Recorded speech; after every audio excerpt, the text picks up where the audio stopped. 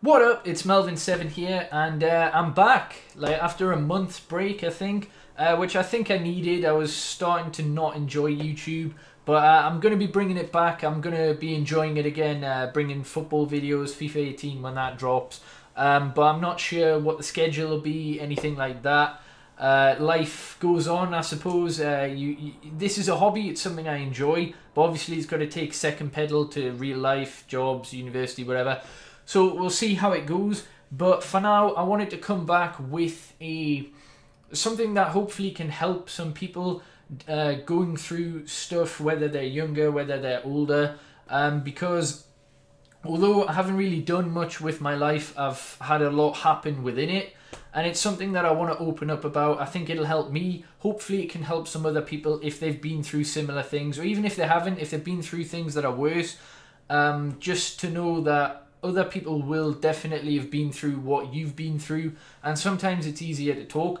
For me personally, it's much easier to talk to a camera than a real person. Certain people I can open up to, but you know, when I'm going through like an entire life or whatever, I just find it easier talking to a camera. And yeah, I think this is the easiest way I can do it. I've got to say, Bateson's It's Me videos, I believe they are, kind of inspired me to actually go out and do this. It was something that I did want to do for quite some time, but I've never really had the confidence. I've always had low self-esteem or whatever, even doing YouTube, even talking to a camera. I don't mind it with FIFA or whatever, but when you're talking about personal things, it is hard to talk about it. So I hope you appreciate the right word, because obviously some people won't even give a shit, and that's perfectly fine. Like sometimes, you know, I wouldn't care about other people's lives or whatever, or think you don't care, and it's just the way of humanity really. But yeah, like hopefully this can help people. That's the whole reason for it. And if someone out there cares, then yeah, I suppose that, you know, this has been worth it. But anyway, let's get into my life. So yeah, my name is Aidan Stevenson. Some people might not know that. Quite a lot of my subscribers might not, given my channel is called Melvin S7ven. The reason for that is one of my mates in Gosforth on the football field called me Melvin for whatever reason. So from then on in, it stuck. And my favourite music artist, he's a rapper, Tech9. He uses N9NE for his 9-bit. My favourite number is 7. S7VEN. It fit. Melvin S7ven. Perfect. It's an alias. It's someone that I could not pretend to be, because it's just something I could do aside from being the real person. It was like, you know, real life was a bit separate to YouTube, if that makes any sense. It kind of was easier for me to do that and just be Melvin S7ven rather than Aidan Stevenson. That might sound weird to some people because I'm the same person, but yeah, it was just easier doing that kind of thing.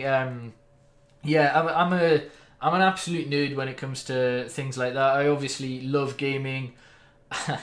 I have an unhealthy obsession with football, but it is what it is. I'm honestly obsessed with that and Manchester United, as everyone who follows me on any sort of social media or knows me in real life will know. I love TV, like Game of Thrones, Doctor Who. They're my two favourite. I love other things like Power. The genre of music that most entices me, or that's not the right word, the one that I'm the biggest fan of is rap music. I like a lot of other stuff, but rap music is definitely something that I could connect with, something that felt real to me, because I see, you know, you hear in songs it's all about love or whatever, or happiness. Sometimes it's about depression and things like that, but you know, like rap genre as a whole, most of it is about becoming something from nothing, and I could definitely relate to that, especially when I was younger. So that's why that is my favourite genre.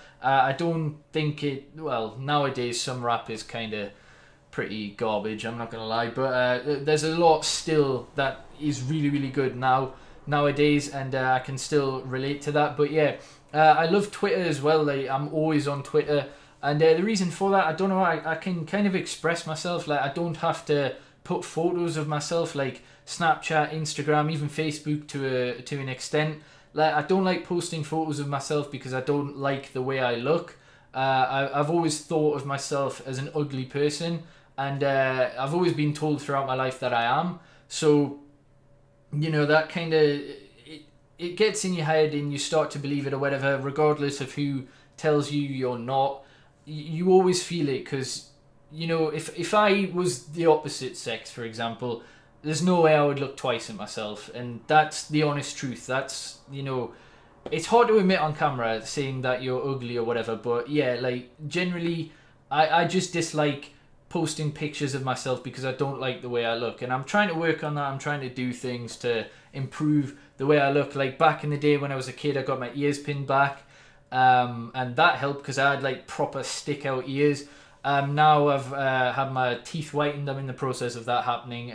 Like, you wear this little mold, I think, like, overnight. I'm halfway through that. I want to try and, like, get my acne sorted on my face because I absolutely hate that. Like, acne, oh my god, I just despise that. Like, I'm sure anyone who has it can be able to relate to that. It's just, it's horrible, and that's kind of the thing that makes me think I'm ugly and everything, because it's just horrible to look at. Like, ugh, it's horrendous. I've also got, like, eczema on my fingers, which is something that's recently happened, which is just really, really annoying. Like, it's just something, like, that I just don't like about myself. So it's hard for me to accept myself for who I am and love yourself, I suppose.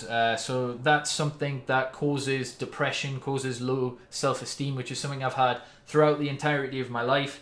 And I'm trying to build on that. You know, I've got some really good close friends and they help, but it's just, you know, feeling good about yourself. I really want to do that. So yeah, I want to see someone, see if I can, you know, get the acne reduced, removed, and I'm sure I'd be a lot more happy with the way I look, because that's the main thing that makes me hate who I am. And I know there'll be a lot of people watching who have low self-esteem, who feel similarly, and yeah, like, you know, it's hard. It really is hard to deal with it, and it's something that I want to move on with, you know, get into a relationship with a girl, all that, and be able to do that. The reason I can't is, again, because I'm such low self-esteem. I always think that they are going to be thinking the exact same as me, which a lot of the time they will, but yeah, it's just a negative mentality. It's hard to talk sometimes to girls. I'm sure a lot of people have that problem. Honestly, yeah, it's embarrassing as fuck talking about this in front of a camera, but a lot of people will have it. A lot of people will just be wondering, oh, what a sad fuck. Like, honestly, fucking hell, grow up, all that. But yeah, you live and learn, and hopefully I can deal with that and improve my self-esteem. But yeah, that's why I'm not really that active on Snapchat. That's why I just don't like Instagram. I think it's fake as fuck. Like, if people like Instagram, that's perfectly fine, but I don't know, I just hate looking on that because it's always the best things of people's lives, and that's what it's supposed to be. If you've got, you know, things to be proud of, yeah, it's great to have them on social media, but I don't know, it just feels fake. Like, it feels as though it's just something that isn't me, so that's why I don't use that as much. Facebook, I really use that for Messenger, not a lot else. Twitter, on the other hand, you don't have to post images, you don't have to post anything like that. You can just talk about whatever you want for the, you know, the entire thing. So that's kind of what I do, and mostly it's football, because that's kind of where my knowledge is at. But yeah, about my life, within, well, before I was born, my father left me, so I've never actually met him. I know his name, he's Michael Walker, and honestly, I just have no desire to ever like see him or whatever. I don't know what I would do if I actually did see him, because it's just one of those things. Like, the twat left me before I was born, never wanted anything to do with me, never inquired about me, never gave a shit. Like, I don't even know if he knows I still exist. Like, I don't even know if he's dead or no idea. He left me before I was born, as I say. And then my mum, I live with her. She had my brother 2 years after me, and his father was abusive to her, so I saw that from an early age. From the ages of 2 to 7, I saw, you know, my mum getting beaten up, getting abused, whatever. Like, it's horrible to deal with as a child. And yeah, we had, I think the worst thing, I don't think it was to do with the father of my brother, but we got, I remember vividly, we got like an armed robbery happened in our house, and oh my god, that was just such a scary situation. I was like 6 or 7 at the time. It was a place called Battle Hill in Newcastle. It got its name correctly. Like, there was fights every single night. It was a horrible, horrible place. And yeah, that was the worst thing that happened while I was there. Living with my mum. 2 years after my brother, she had my sister. And again, like, the guy she was with was still abusive, and eventually social services stepped in. They took me and my brother into care. And my sister, because I think at the time she was 2, she was young enough to get adopted, so she got adopted. She's got a completely new name. I haven't seen her since I was 6 or 7, and I'm 21 now, so that's 14 years, give or take. And she'd be, I think, 18 this year. She was born on Halloween. But yeah, I haven't seen her in over a decade. And yeah, so that's my father and my sister that I've never really properly known or seen, and that wasn't great. But as I say, me and my brother, we got moved into care, into our first placement, which was with an older couple who had very, very backwards views about technology. They were a very old-fashioned couple, Anne and Dave, I think they were called. They were in their 60s, and to be honest, I don't think they should have been carers. They weren't right. They seemed to only want one of us, and God knows why they took both of us, but they wanted my brother more than me, probably because he was younger. They thought, you know, they could care for him longer than me because I was a couple of years older. So for whatever reason, they ended up getting me moved to a different placement. So yeah, I never had the best of times there. It was I really hated that house. Didn't really like the carers either, for obvious reasons. But yeah, I moved over to Cramlington to a really, really good placement, the best one I've had, with Louise and Fran. Now, a lot of people, when you talk about foster care, they don't really understand what it is, and that's understandable, because if you've never been in the system, then you're not going to understand, you're not going to know. But a lot of people think it's like Tracy Beaker. Well, certainly they did when I was growing up. I don't know what the younger generation think now. Maybe they're a bit more, you know, knowledgeable about this sort of thing. But yeah, sometimes it can be, that's known as a children's home, where you've got workers coming in and they change shifts or whatever, and then you've got a bunch of kids who are in a big house, so it's a children's home. But a foster family is completely different. It's supposed to be a replacement for a father and a mother. Sometimes you'll only have a mother or a father. They're not known as them, but the carers, you know, that's kind of what you see them as. You know, they see to your needs as a child or whatever, so that's kind of what they are, a mother or a father figure. And yeah, Louise and Fran, definitely the best placement I had. I learned a lot there. Probably because of things that happened to me in earlier life. Like, I started to go down the wrong scene at the start of that placement, and they got me on the right track. They kind of helped me. Like, when I went there, I thieved a lot from Asda, things like that, and I got caught by the police, and I'd say that was probably one of the best things that's happened to me in my life, because from then on in, I've never committed a crime, never had any desire to.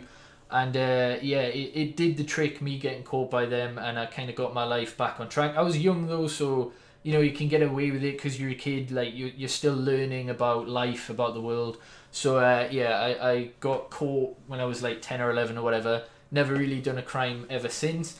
But yeah, and then I started to hang out with not the, you know, the bad people, or the people that go down the wrong path and do drugs and all that stuff. Like, some people who do drugs are not bad people. I know some people that do, some people who see it as a release, and I respect that. You know, I've got no hate for anyone. I don't judge if people do it or whatever, but personally for me, I'm happy that I didn't, and I've never really had any desire. I've never smoked, I've never done a drug. I do drink, you know, I don't think there's anything wrong with, you know, having a drink, having a laugh with your mates, whatever. As long as it's not like all the time, it's not excessive and everything, and it doesn't harm you physically, is that the right word? But yeah, as I say, I learned a lot there, and I eventually had a stable placement that I enjoyed living in, and I also had a stable education, because prior to that I'd moved schools all the time, every year or two. But at this one, I managed to stay there for a while. The first school I went to was a middle school called Stonewall, and in my final year it actually got knocked down.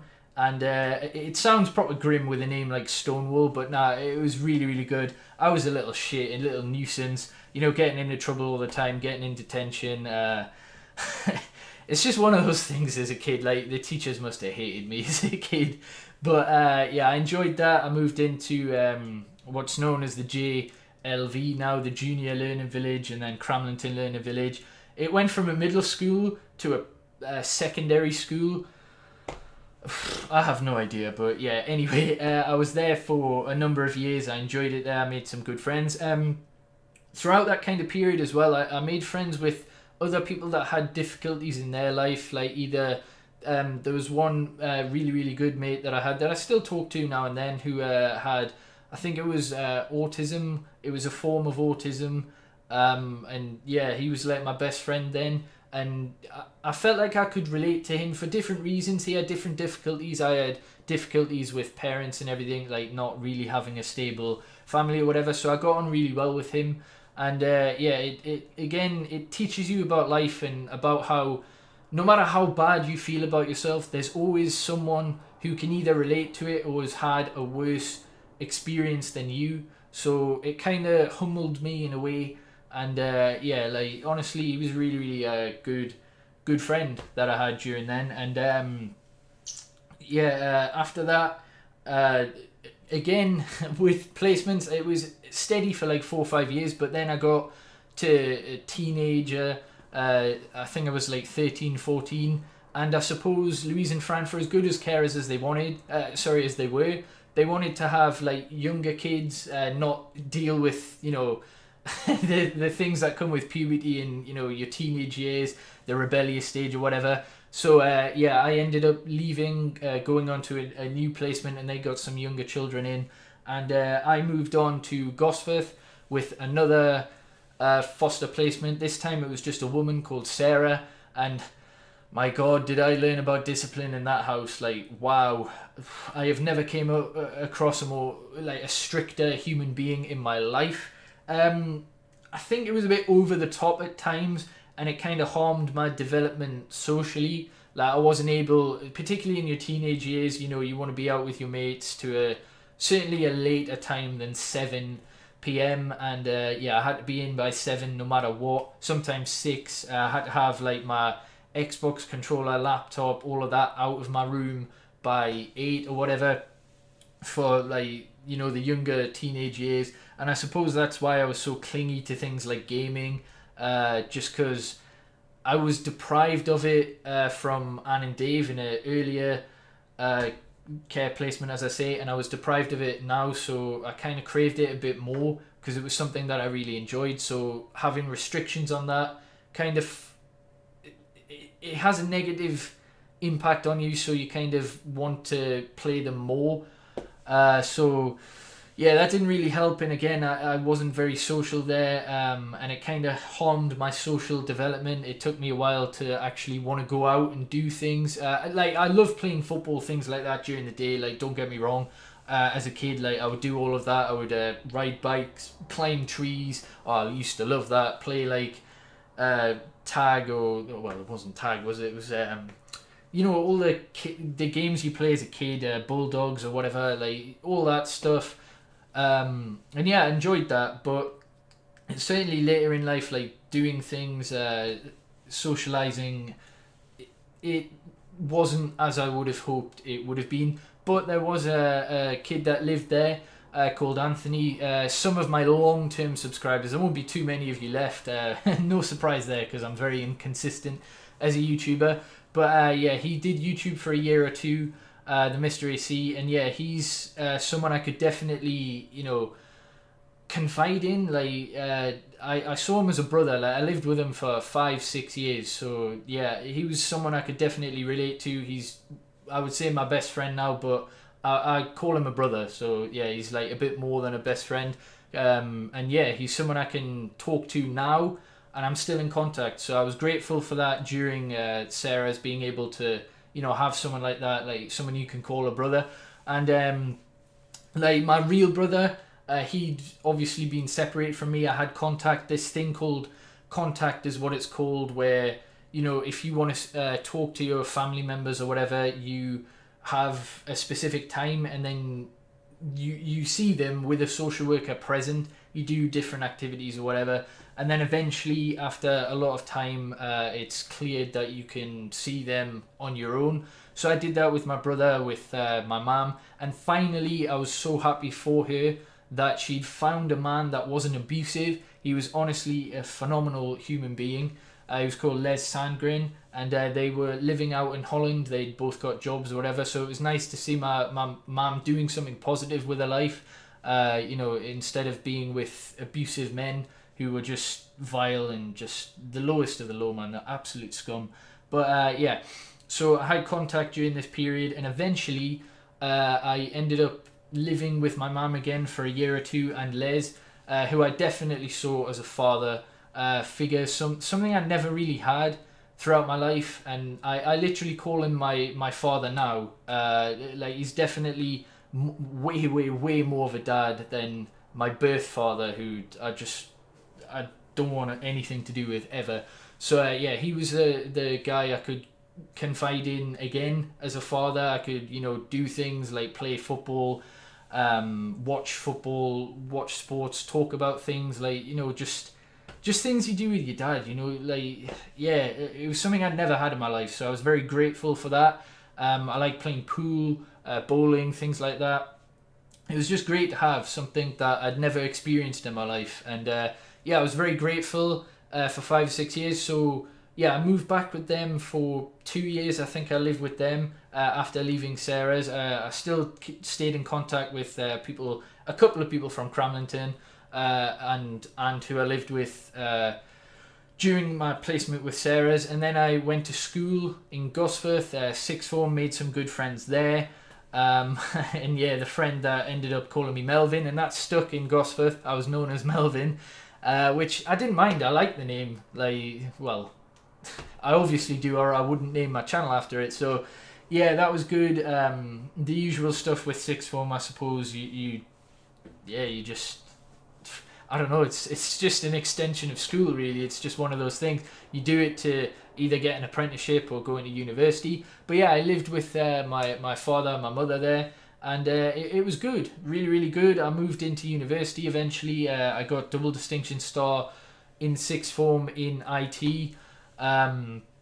Literally, I made sure that I did that. It was a BTEC, so it's easier. There was no exams. It was all coursework, but I made sure that every single unit I got a distinction star, apart from the final one where I didn't. I got a merit, and I was pretty disappointed with that. But regardless, I got double distinction star, and the actual course that I decided to do in university, media, I got a D. So yeah, because I was a lazy shit and I just wanted to get the UCAS points to get into university. So I went to Sunderland University, and as I say, I had very low self-esteem, and I was very apprehensive about moving into student accommodation after living with my mum and Les. And yeah, I honestly, it was one of the best decisions I've made in my life. Like, I've had ups and downs in student accommodation, but if anyone's feeling apprehensive, really, it's such a good thing to do. It toughens you up. It like teaches you independence, living independently, and also it teaches you just life skills and the uni life and all that. Like, just going out drinking, going out enjoying things, meeting new people. Like, it's a really good experience. But some people can be really afraid of it, and I'm not gonna lie, I was one of those people. But I'm so glad that I just went for it. Like, I decided to do it, and I'm happy I did. Even though, again, I had my ups and downs with the people in the flat or whatever. It's just normal, I suppose. And I enjoyed it. Like, that was good. But within that year, Les, who, again, I call my father. I'm just going to call him my father from now on. Like, legit, that's what he was. Unfortunately, he passed away during that year. And it really did hit me hard. It probably hit me even harder than my mum. Obviously it hit her really hard, but it was just something that I felt like I'd finally got, like, a father, and then losing him after just 5-6 years. I was grateful to have that time with him, but there was so much more that I wanted to do. Because I had low self-esteem, I never really got to go out drinking with him, you know, in the bar, chilling, like watching a match while having a few drinks, stuff like that. I never actually got to do that, and it's just things when someone dies, and I'm sure a lot of people will obviously have been through death and, you know, had someone close to them who's died, whether it be someone in their close family, like a parent or a brother, a sister, or an auntie, a grandfather, a grandma, something like that. Like it really hits you hard, and it's obviously something that is just so horrible. And yeah, it's just worse when you think of things that you wanted to do and you can't. It's just it really hurts, and inside you don't blame yourself for the death, you just blame yourself for not being able to do the things you wanted with these people.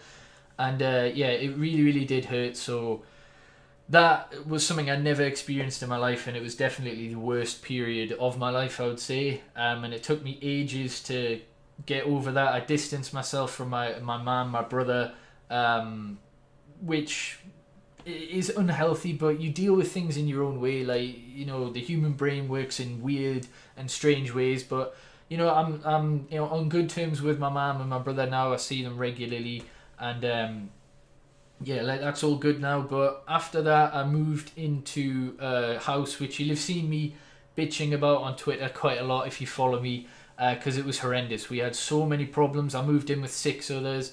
You know, most of them were good friends that I'd either made in Sunderland or Gosforth, but a couple of the relationships within the house turned pretty sour.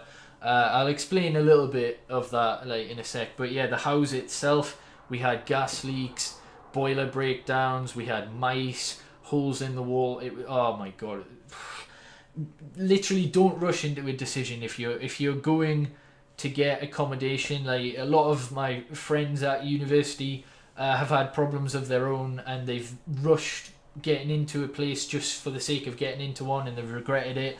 And it's, yeah, like you can get some really shit landlords, and I'm sure that's the same wherever in the world. Like, just try and really thoroughly look at the place before you actually go and live there, because or else you get like problems. Well, you won't always, of course. Sometimes you can have a really good placement, but sometimes it can be absolutely shit. But yeah, the relationships in the flat turned sour.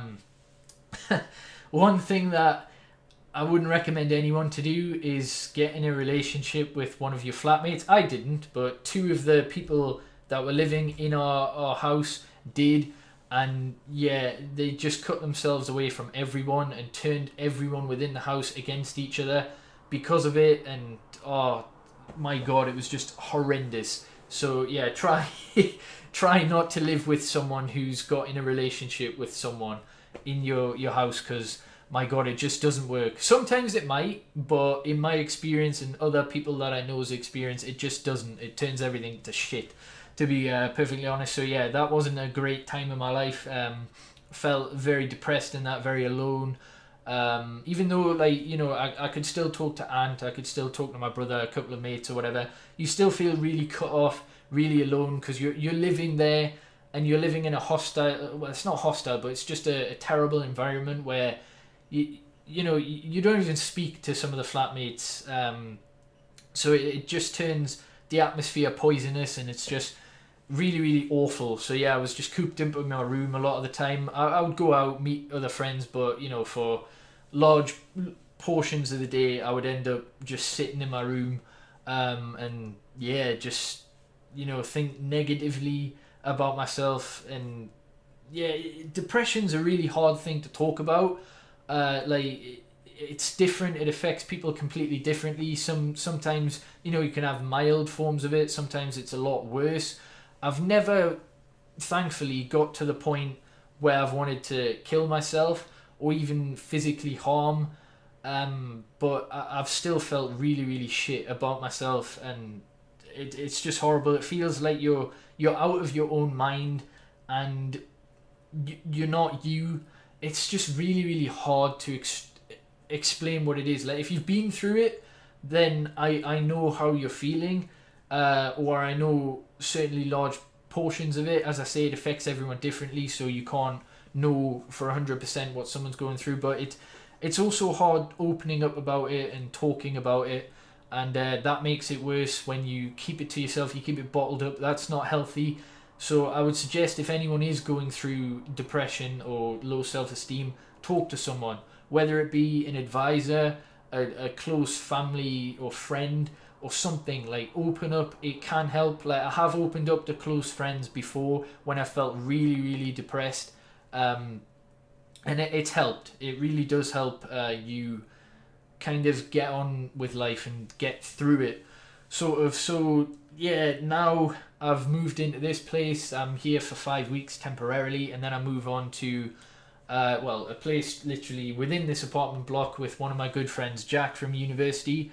And yeah, it should be a lot better than last year. Hopefully I'll be a lot more positive. Hopefully I'll be able to get over a lot of my issues with self-confidence, with feeling ugly, things like that. Hopefully I can, you know, drive through them and, you know, actually get the important things in life, in which, you know, everyone wants, like a good job, a family, things like that. Like, start thinking about life after education, and yeah, get on with it and do something good, and not waste the life that you have. So yeah, this is very, very deep, I realize, but you know, it feels good to get it out off your chest, and I'm glad I've done this. My god, it's 32 minutes it's coming up to. Didn't expect that, so I apologize. You've had to literally, well, if you're here, then wow, I admire you. For the full 32 minutes, you've managed to listen to me drawl on about my life. But hopefully this has helped someone out there. If it's helped at least one person, then I'm delighted, because yeah, honestly, I know how hard things can be, and I'm sure a lot of people do who are watching, and a lot of people who aren't watching will know. So yeah, it's hard opening up, but as I say, you're never alone. There's always someone who's been through something that's either similar to you or worse than you, so you can kind of be grateful for what you've got, but then also improve your thoughts about yourself or about your personal situation. So yeah, this went deep enough, so I'm just going to end the video now. Hopefully you have enjoyed. Subscribe if you haven't already, like the video, and yeah, peace.